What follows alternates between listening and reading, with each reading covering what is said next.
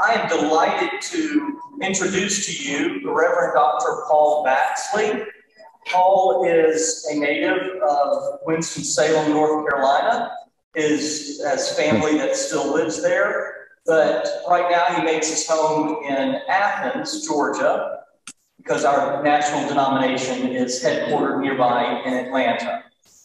Paul was, you're going to have to remember me, when you were elected our executive. 2019, January. 2019, right before the bottom fell out. It was a great time, worldwide. So in 2019, Paul was elected our executive coordinator of our national denomination, the Cooperative Baptist Fellowship. Previously, he was a pastor of First Baptist Church there in Athens, Georgia. He succeeded Susie Painter, who right before she left CBF preached in our pulpit, I believe. It was right before I came to River Road Church. And so we are delighted again to welcome our executive coordinator back to River Road Church and to worship here among us. What we're going to do this morning, Paul is going to give us a little bit of CBF 101, share some of the current initiatives and exciting things going on the national denominational stage. And then Paul would love for you to ask some questions or grill him about something he's written or whatever you want to do during that time. And friends, let's open with a word of prayer. Holy and loving God, we are grateful for this day. We are thankful for the life and witness and ministry of Paul Baxley and what he means to our fellowship, what he means to you, to our missionaries around the globe, and to our churches around the globe. We thank you that he has given up his time to come to Richmond and visit with us, fellowship with us, and share with us some of the good work that we are able to do together. Open our minds, open our hearts as we receive the good news he shares this morning. In Christ's name we pray. Amen. Amen.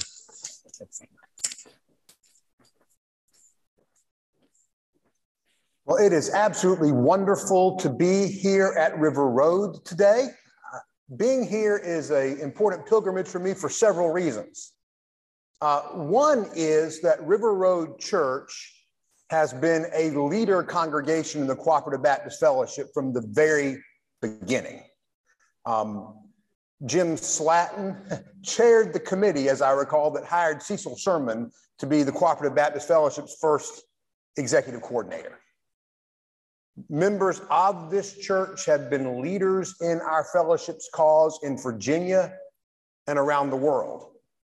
This church was an integral catalyst for an entity that several of us in the room knew deeply and loved tremendously, namely the Baptist Theological Seminary at Richmond, which even though it has taught its last classes, I would suggest has never had a greater influence on the life of Cooperative Baptist congregations than it does just now, because individuals who graduated from that school 10, 15 years ago are now pastoring congregations like River Road. So there is still a witness and still an influence. And I would say, Dr. Graves, it has never been higher than it is right now. This church was deeply wed to the ministry and witness of that school, is involved in new endeavors in theological education, and your current staff has occupied significant leadership in our fellowship. Daniel served on the discovery team for our Toward Bold Faithfulness process. Marnie is on our governing board, which means although I work for all of you to some degree, I work especially for her. And she's also in leadership of Cooperative Baptist Fellowship in Virginia. So time really does not allow me to name all the ways that your church has provided really substantial leadership to our fellowship through its more than 30 years of existence. And so I want to honor that. I want to express gratitude for that.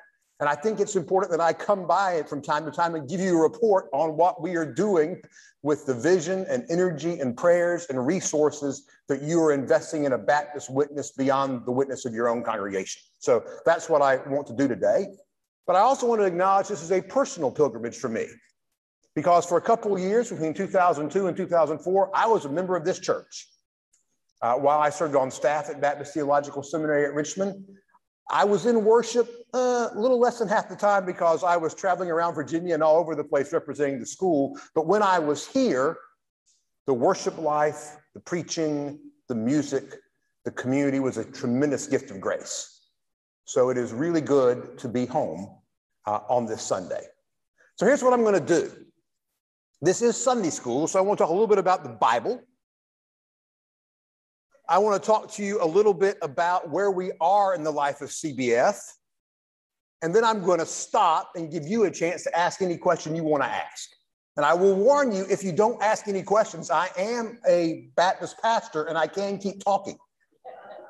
So keep that in mind so you can use the next, 15 or 20 minutes to either listen to what I'm saying or focus on the question you want to ask, or both. And I'll welcome your questions and your responses. Cooperative Baptist Fellowship made an intentional decision in our very beginnings to call ourselves a fellowship. Surprise, surprise, I'm told, although I'd like to point out I was studying for exams at Wake Forest when all these debates were taking place, that there was a rigorous debate about whether or not this new entity would call ourselves a convention or a union or an association. And a layperson from North Carolina actually led the charge that we would call ourselves a fellowship. And for much of our 30 years of history, there's been a great argument among some about whether or not fellowship is a strong enough word to describe the life we are called to share together. Might we be better off with the stronger word?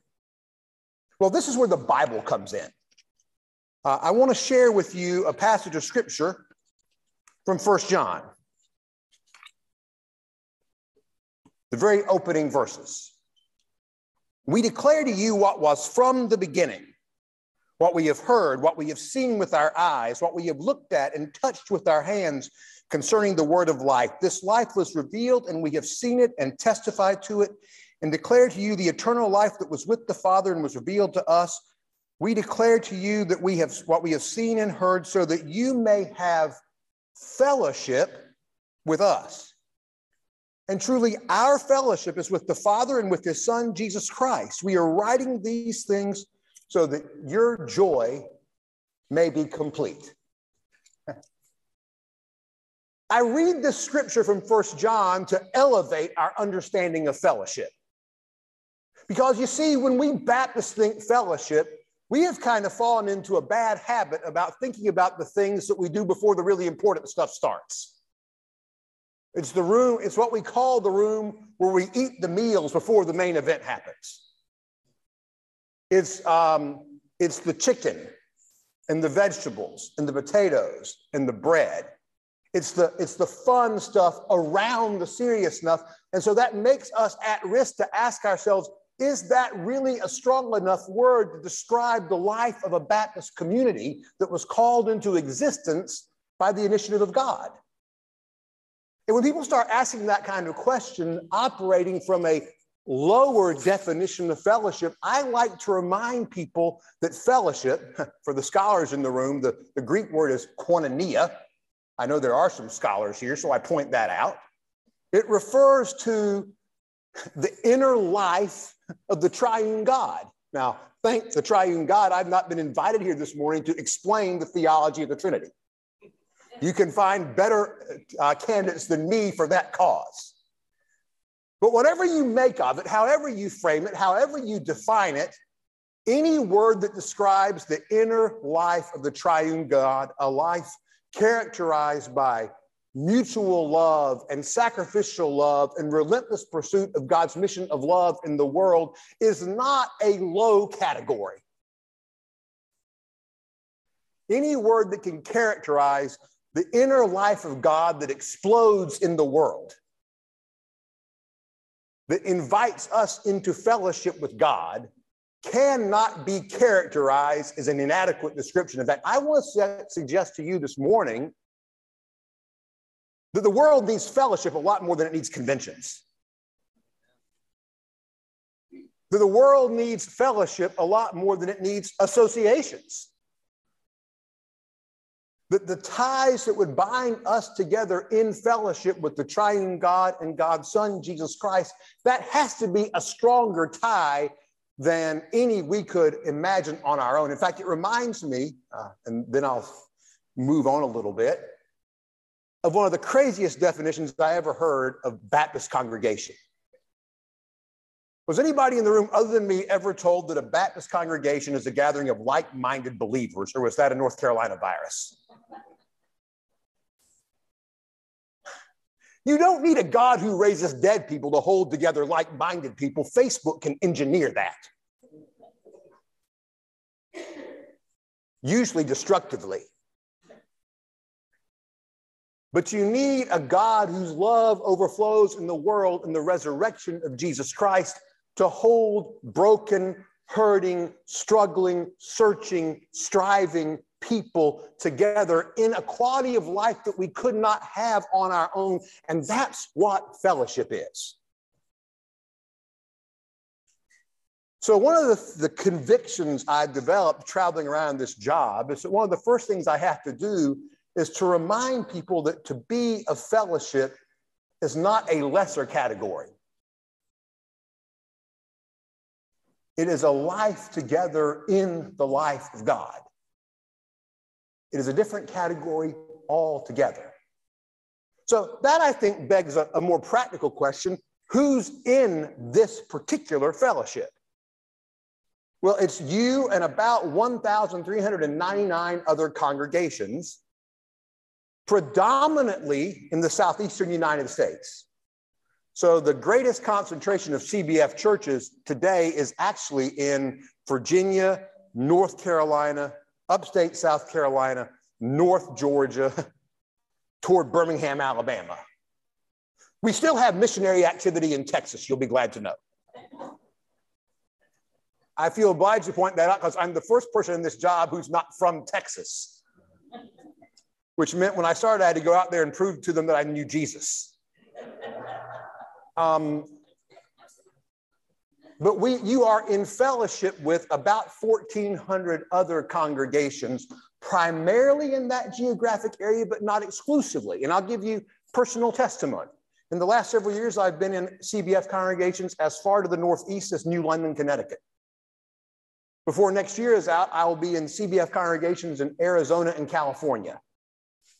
We have CBF partner congregations in Puerto Rico. CBF has a new covenant with about 114 congregations in Puerto Rico. Although most CBF congregations are predominantly white, CBF is starting to experience growth among African American and Latino congregations in the United States and outside. So we are not a stagnant fellowship. Any fellowship that comes out of the life of God has to be a living, breathing, growing, dynamic fellowship. Otherwise, it's stale. Our fellowship includes 50 career missions field personnel who serve in the United States and 19 other countries around the world. Talk more about that in a minute. Our fellowship currently includes 12 partnerships with theological schools, with whom we partner to prepare new generations of women and men who are called to the ministry or to the life of the mission field. Our fellowship includes more than 1,000 endorsed chaplains and pastoral counselors. This year actually marks the 25th anniversary of the first time the Cooperative Baptist Fellowship endorsed chaplains and pastoral counselors. We'll have a celebration of that at our General Assembly next June in Atlanta. So our fellowship also includes other kinds of partner organizations, media partners like Baptist News Global. I hear they had a meeting this week in Richmond. We have partners like the Center for Healthy Churches that serve congregations in times of specific visioning or conflict or leadership transition. Our fellowship includes a foundation and a benefits board that help congregations with different kinds of particular financial needs. So our fellowship includes congregations and individuals. It is national as well as global. So that's a little bit of specificity go next to the Sunday morning Bible study I skated through quickly.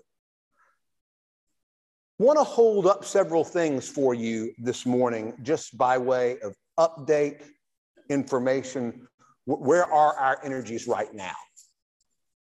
We believe that we have been invited into fellowship with God and one another in order to encourage the thriving of congregations and their leaders.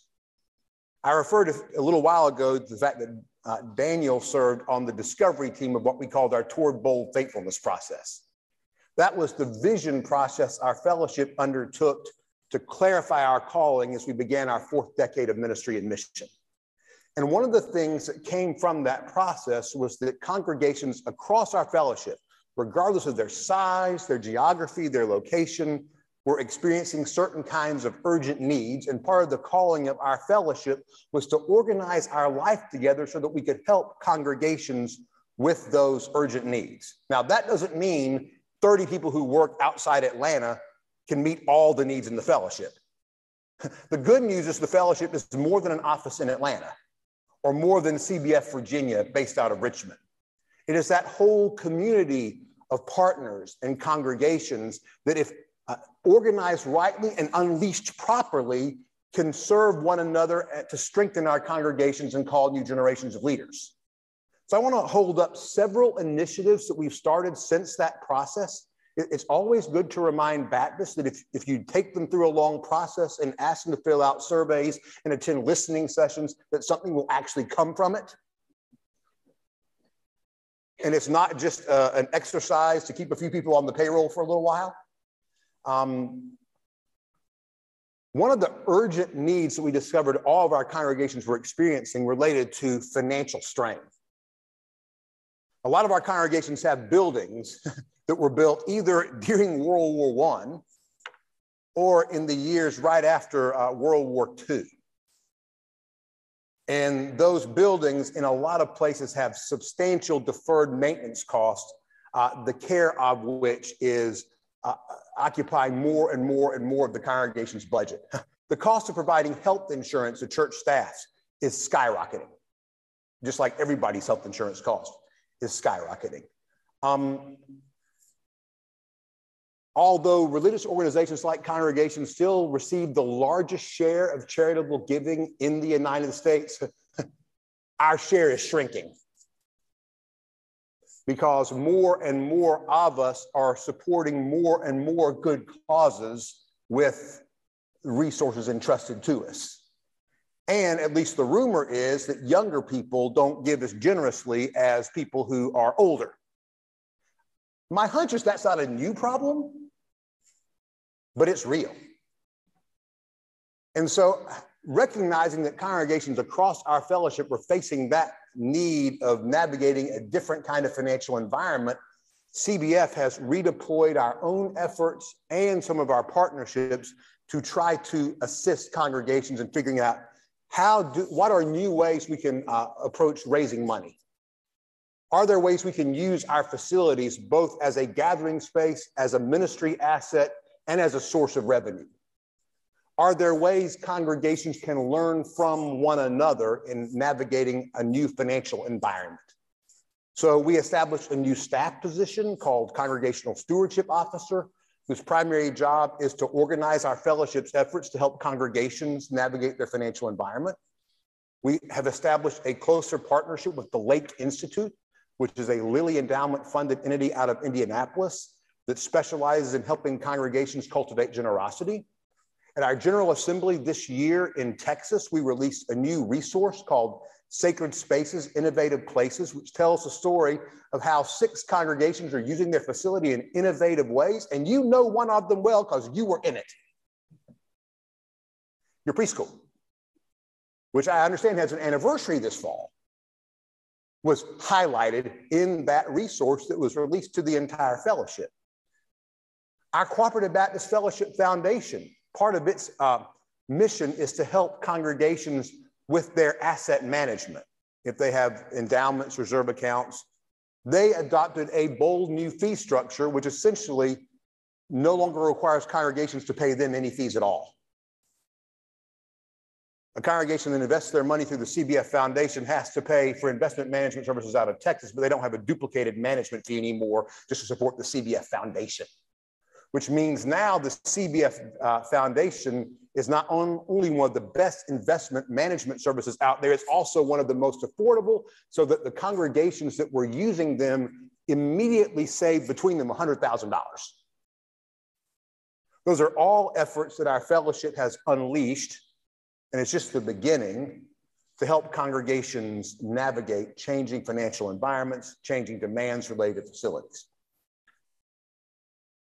Another place I'll hold up that our fellowship is at work is in trying to imagine new ways of partnering with congregations and theological schools to tend to the calling and preparing of new generations of ministers. CBF Virginia is on the front lines of those efforts because in the last several years, Cooperative Baptist in Virginia established 2 new theological education partnerships. A colleague of mine and I from CBF Global got to participate in the process and help structure it. But Cooperative Baptist in Virginia established a Baptist House of Studies at Union Presbyterian Seminary and launched a partnership with the Baptist Seminary of Kentucky to provide theological education for people who cannot relocate from where they're currently living and serving to take classes in Richmond, Virginia. Because we're recognizing, and by the way, just a little credit where it's due, that need was being recognized and explored by Baptist Theological Seminary at Richmond at the end of the last century. Dr. Graves, y'all are way ahead. Baptist Seminary at Richmond with Lilly money that was one of the first efforts in the nation to take theological education out of a seminary campus and connect it with people who were in congregations who could not come to a centralized campus. I think the phrase used back then was relocating theological education. We both gave some speeches about it, as I recollect. Well, now the partnership with Baptist Seminary of Kentucky is all about bringing the resources of a theological school to people where they are serving. So that now Cooperative Baptist Fellowship congregations in and beyond Virginia, through these 2 new partnerships, have access to one of the best residential theological education opportunities anywhere at the Baptist House of Studies at Union Presbyterian. And they also have access to an approach to theological education that can be made available to people wherever they are if their stage in life or their economic situation does not allow them to relocate from wherever they are to Richmond, Virginia, as beautiful as Richmond, Virginia is.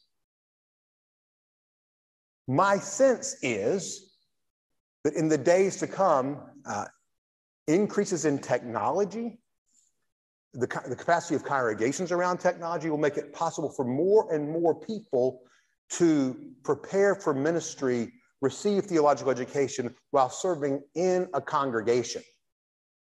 And that will have advantages both to cost and to excellence. I give those 2 examples, Baptist Seminary of Kentucky, Union Presbyterian, partly because they're close to home, but partly because they reflect a commitment we have to work closely with congregations, state organizations, and schools to make sure that we are providing the best, most sustainable, most excellent preparation for those who will serve our congregations in the decades to come. Congregations need leaders. Congregations need help navigating their financial environment. Congregations have expressed a clarion hunger for more and more and more resources that can be used in Bible study and other kinds of setting. And we're actively at work both in CBF to produce more resources like that are affordable and excellent, but also to establish new partnerships that do the same. So those are 3 examples. You might want to ask about others, and you can in a minute when I breathe, of how CBF is reorganizing ourselves to serve needs of congregations that have emerged in our listening and our work in the last several years. I want to talk to you for a few minutes about global missions. Because when CBF was organized more than 30 years ago, part of the dream was that we would be in the business of participating in Jesus' mission all around the world. That we would be sending career missionary field personnel to serve in other places, and that sending those field personnel to serve in other places would also help our congregations in the United States be more faithful in an increasingly global context.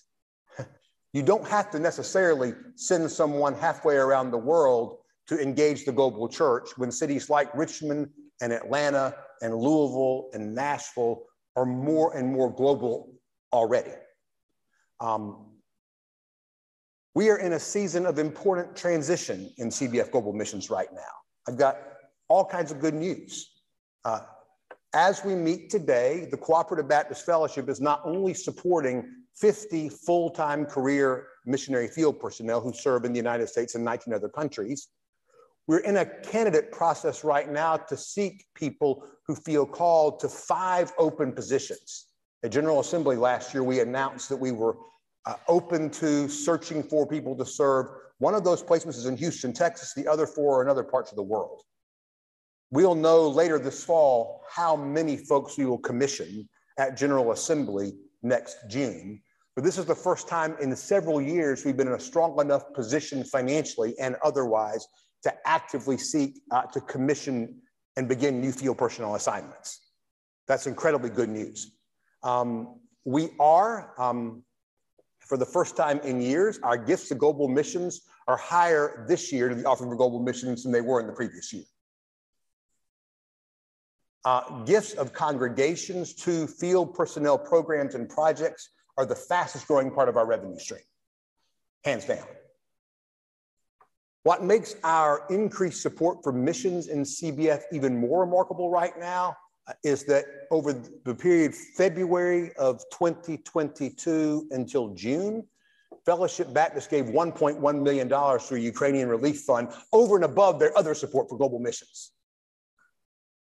And those funds are being used primarily by our field personnel in Central Europe who are on the front lines of response to the crisis in Ukraine. We had field personnel who served for 20 years outside Kyiv, the Podgaiskis. People who were in their ministries outside Kyiv are now scattered to more than 11 countries around the world, but the greatest concentration is in Poland. The Podgaiskis spent several weeks in Poland earlier this summer. There are a lot of Ukrainian refugees in Slovakia where we have another field personnel couple who's based out of Poprad. So Cooperative Baptists, alongside the global Baptist community, are at the front lines of response to the war in Ukraine. So our financial investment in global missions is increasing. And I think that is a remarkable sign of our commitment. I also wanted you to know that our approach to global missions is increasingly unique. And this is always a hard point to make around Baptists who are at least as experienced as I am. Because when you get up and you say, as Cooperative Baptists, we're supporting career missionary field personnel, you say, what kind of news is that? We've grown up Baptists, we've been supporting career missionaries our whole lives. But most denominations and most mission sending organizations now are no longer in the business of career missionaries. Most denominations and most mission sending boards are sending short-term placements. And they're requiring those people to raise all their own costs, which means you're essentially overseas fundraisers, not career missionaries. When CBF, say we commission 4 or 5 new field personnel units this year, you know what we'll do? We'll tell them to spend 2 years learning languages and building relationships and not rushing off and doing anything crazy. Because it turns out that if you're going to be a witness of the steadfast love of the Lord, you have to sort of do what Jesus did. I love the way Eugene Peterson translates John 1:14. You know, the word became flesh and dwelt among us. Peterson says, the word became flesh and moved into the neighborhood. If you're going to bear witness to the steadfast love of the Lord, you got to move into the neighborhood. You got to build relationships. You've got to learn languages. You've got to make sure you're not just in the old colonialistic mission enterprise of spreading one particular national culture and dressing it up as Jesus. But instead, you've got to make sure that you are recognizing the ways Jesus is already at work in that place and joining in and learning from and strengthening and advancing the ways the global church is already at work. So we encourage people to take their time and build relationships and start things in connection with other partners so that their mission lasts for the long term, even after they're gone. So some of CBF's most beautiful ministries right now, there are no longer career field personnel. So Touching Miami with Love in Miami, Florida, I'll give you an example. We sent field personnel to Miami in 2004. They have run an incredible ministry down there, but they have now moved on. And that ministry in Miami is completely operated by and carried out by folks in Miami. It's sustainable for the long term. Something exists now that will last, even though CBF is not paying people to be in that community because of the relationships that were built, the influence of CBF congregations that came from all over to join in that ministry, the projects that were created. They now last even without us having personnel there. We try to approach our mission work in that way so that it's not about an individual, it's about God's mission and the community to which we're sent. So CBF Global Missions is growing, it is thriving, and I ask you to pray because we are currently seeking a new coordinator of global missions. When I get back to Georgia this week, we are conducting, oh my goodness, 9 virtual interviews with candidates for that position. And our prayer is that by the end of the year, our governing board will have a recommendation to act on to call the person who will be CBF's 5th coordinator of global missions in our more than 30-year history. So our mission work is growing. We're finding new ways to serve congregations. And the last little bit of news I'll make, and I'll take your question, is we're financially sustainable. The spin on denominations is that we're having financial trouble. Through the last closed financial period, CBF's unrestricted revenue was at 96% of budget. CBF's missions revenue was at 97% of budget. Income was ahead of expenses. That doesn't mean we don't need any more money. It means that we have found a sustainable foundation from which our life together can grow. It means we are being better and better stewards of the generous investment that congregations like yours are making, and we can be increasingly confident and increasingly hopeful about our future. What questions do you have? Yes, sir. Yes, I did.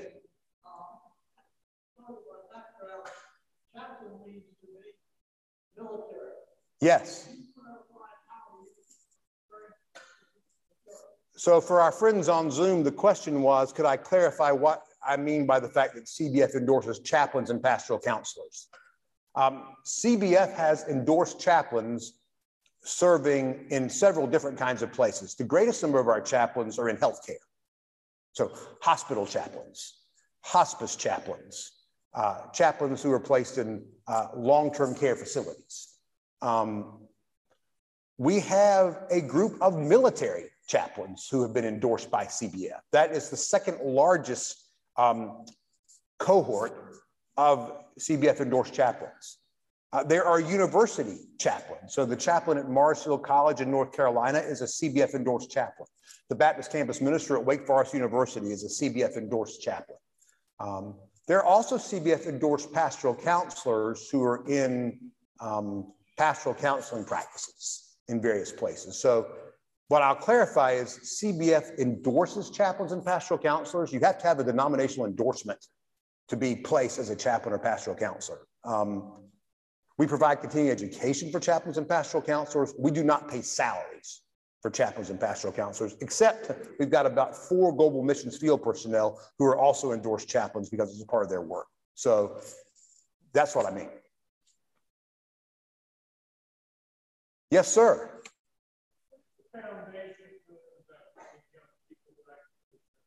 What is the Cooperative Baptist Fellowship doing about bringing young people back into the church? So the good news of great joy is that Cooperative Baptist Fellowship still has plenty of room to grow in reaching younger people. A story I love to tell is I was at a meeting at Lilly Endowment right before the pandemic, and I was sitting across a table from the three people who these days control dispersals to religious causes for Lilly Endowment. And the first question they ask is, tell me, where do you Cooperative Baptists get all the young people? And I wanted to say, well, you gave us a bunch of money and we used it well. But that wasn't the entirety of the truth. There are more young people in CBF heading toward the ministry and toward the mission field than in most denominations. Now, where the work still has to be done is working alongside congregations to help congregations discern how is it that we invite more and more young people into our life together. We're at a place right now where we're trying to identify congregations of different sizes and different types in our fellowship who are doing that really, really well, so we can hold up their stories. So like this is actually an important point. I'm glad you asked this question because I forgot to say this, and it's really important. We believe that every congregation and every individual in our fellowship has something to offer the rest of us. It's priesthood of all believers. We each have something we can teach. We each have a gift we can offer, and we each bring a need. So just as we tried to identify congregations that had found innovative ways to use their facilities and tell their stories to the whole fellowship, we're looking right now for congregations that are doing ministry with youth, college students, young adults in ways that are really captivating, so that then we can share those stories more widely. One of the early hunches that we are seeing is that congregations that are really engaging young people are really serious about transformation in their communities, not afraid of having honest and difficult conversations, and are willing to go meet younger people where they are and not just wait for younger people to show up in their building. I just gave you 3 theses of a 95 theses Reformation. It's almost October. You'll have Reformation Sunday. I think Diana Butler Bass is coming. It'll be an even better day than today. But I mean, for us, the good news is the life of our fellowship is attracted to younger people. It's younger than it was even 5 or 10 years ago. We are finding congregations that are having that same experience. So the next step is, how do we elevate that expertise or that experience so that all of our congregations can learn from it and ask, okay, what does that mean here? In this cultural moment, I'm really suspicious of anybody who tells me they have a 5-step program that'll work everywhere. If I was supporting a denomination and somebody came by and said, I can give you a 5-step easy answer program, I might redirect my funds.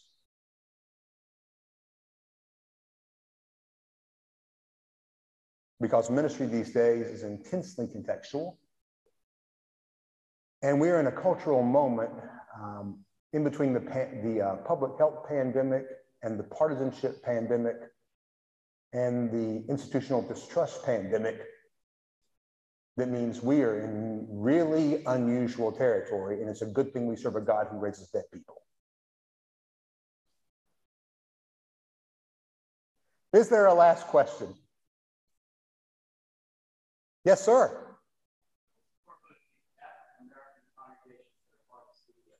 Absolutely. Yes. So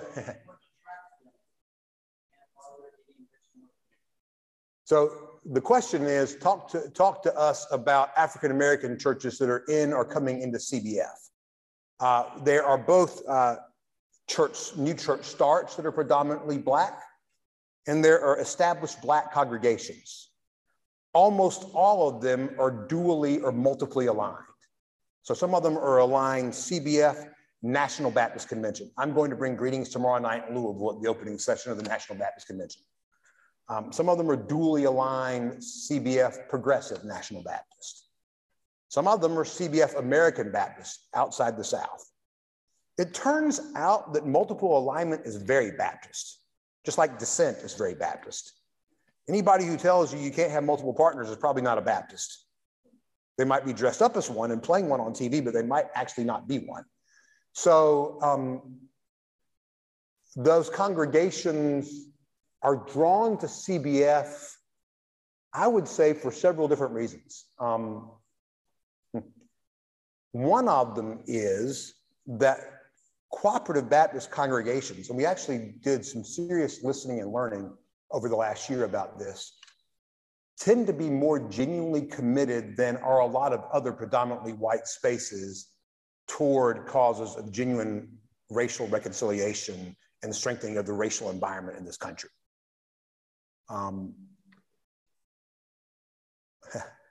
I'll give you another illustration. We were in the process of considering someone for another position at CBF, and one of the candidates for the position was Black and was in a predominantly Black denomination. And we talked to them about our vision of CBF existing for congregations, for the strengthening of congregations, to elevate the leadership of congregations and their leaders, younger as well as older. And he said to me, I don't think you realize how attractive that is and how unusual that is in most denominational spaces. So the fact that you can come to CBF and have a voice now, the fact that we will welcome leadership and learning alongside people from different cultures, I think is also making us really, really attractive. There is a new organization. So there's an organization across CBF called Pan-African Koinonia, which is to provide a gathering space for Black Baptists who are in CBF individually and as congregations. There's a state chapter right now being organized in South Carolina. So in mid-August, I spoke in a Black church outside Anderson, South Carolina, where the pastor was first drawn to CBF because he received a CBF scholarship for his theological education at Gardner-Webb Divinity School. Their associate pastor is currently in our CBF Fellows program, which is our program for early career pastoral leaders. And that congregation is now predominantly CBF, but most of them are dually aligned CBF with another denomination. And we are seeing growth in those congregations and growth in Spanish-speaking congregations, mainly because we're open to learn together and make space for leadership and genuine relationship. It's challenging, but it's holy. And one of the things I learned years ago is that just like somebody once told me Baptists were a group of like-minded believers, they also gave me the impression that the Holy Spirit was in the business of making me feel good. But I give you this as a parting gift on the way to worship. You know what Jesus said about the coming of the Spirit in the Gospel of John? It will be the comforter, but it will also convict and challenge. And CBF's calling to be a more global Baptist community, more racially diverse, more ethnically diverse, more generationally diverse, those are all places where we are growing and being challenged and being changed. And it's beautiful and terrifying all at once. So I give you, a line from the Baptist preacher Chuck Poole, who in a sermon in North Carolina years and years ago quoted the novelist Annie Dillard in her book Pilgrim at Tinker Creek, where the true light shines, a special terror falls.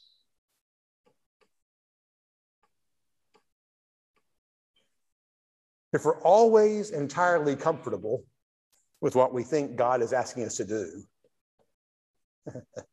we might should call Abraham and ask Abraham about the sort of things that a God who raises dead people will sometimes do.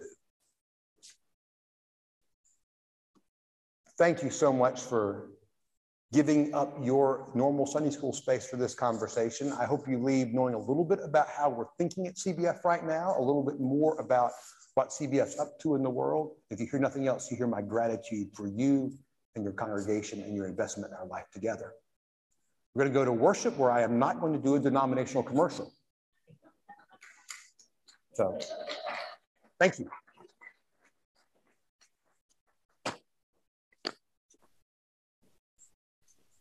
Thank you, Paul. Of course, we have called Paul to be an administrative and missional executive at CBF, but nothing else. You're probably aware he is at heart of Baptist preacher. Yep. And we we are in for a treat in worship today. One thing I want to say, and I hope I'm fair to our fellowship, Paul, that unlike some denominational relationships, you are a part of CBF not because this church is. You are a part of CBF because you are a part of CBF. Yes. My good friend, Courtney Allen, let me point the right way, at Grace Baptist Church in Windsor Farms, that is an American Baptist congregation, but she is as CBF as any of us here in this room. Yep. Because she has chosen to affiliate there. Yes, we have almost 1,400 churches, but more important are the individuals that make up the Cooperative Baptist Fellowship. You are invited to join in a Cooperative Baptist Fellowship gathering. You don't have to get your endorsement of your congregation. You are because that's who you are, that's who you want to be.